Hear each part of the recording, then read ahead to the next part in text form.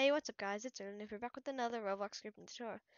Today we're going to be making rebirths in our clicking simulator. So yeah, let's get into it. So first,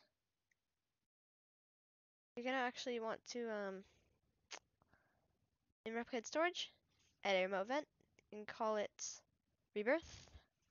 So I have the scripts already because because this would be a very long tutorial. And yeah, by the way, we're making rebirths today. So in ServerScriptService, add a script. And the link for this will be in the description. Just copy this that I made. Boom. So now so you see leader stats, it'll just multiply your rebirths times 2 or times whatever you want. I recommend doing it times 2. Then once you rebirth, it gives you +1 rebirth and minus all your clicks. So now in started GUI, add a screen GUI, or no, inside of screen GUI, add a frame and scale this to however you want. I'd say about this big.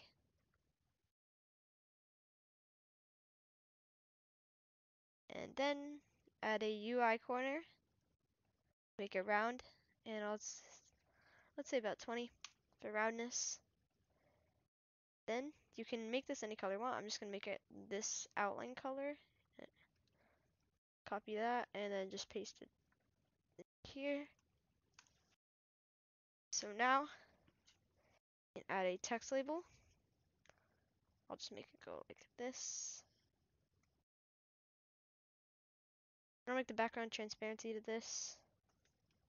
1 text scaled. I'll just make this Fredica 1. Rebirth. Like so. Actually, no, I'm gonna send this like a 50 maybe. 70.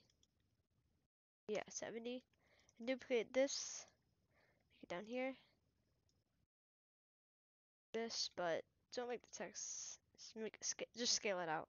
This will say label right here. And name this body. You don't have to name the title or anything. And also inside here, add a text button. Make it, customize it however you want. I'm just gonna add another UI corner and put this into here. And background color, you can make this a red because this is gonna be our cancel button if you accidentally open it. Cancel. Text scaled. I duplicate that, and how much was this? 40 away, so 40. And this will say rebirth, and you can name this rebirth button, and make the text a green, or a background color green. So the script for this will be in the description as well, and just copy it. Also name this close. So now add a local script into here, paste in the script, all this, and then you can customize this. I'm just gonna make this like let's say 100. And we also finally we have to add a button to actually open the GUI, of course. So we're just gonna make this roundify is border.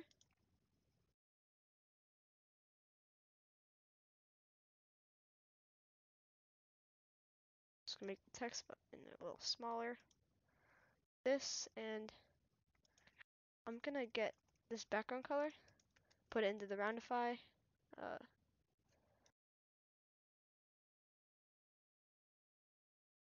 Image color, and is index to this, set to 2. The color from here, copy that, paste that in. Now in text, we're just gonna make this say text scaled and say rebirth, Radical 1, and then add a local script, say script.Parent.Mass1click, connect function, script.Parent.Parent.Frame.Visible equals false. And actually, I need to check this local script really quick. Yeah, okay, yeah, this is fine. Now just make sure this is visible is off. And now you can go ahead and test it out.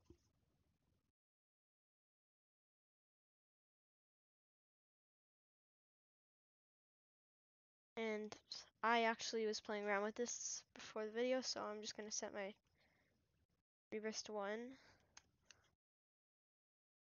So yeah, rebirth, as you can see. Oh, I accidentally messed up the script. This is true, not false, my bad.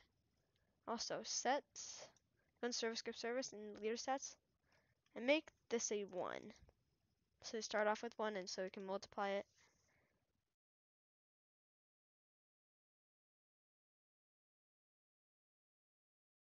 Just wait for that. Now we have 1 rebirth. You need 100 clicks to rebirth. You need more clicks, so press cancel. Let me just. Ooh, okay, yeah, this was from the rebirth thing earlier. So we get 100 rebirth. As you can see, we get 2. Now get like twice as much. See, we need 205, so now we got 7 for each click. Because I accidentally made it 3 at the beginning.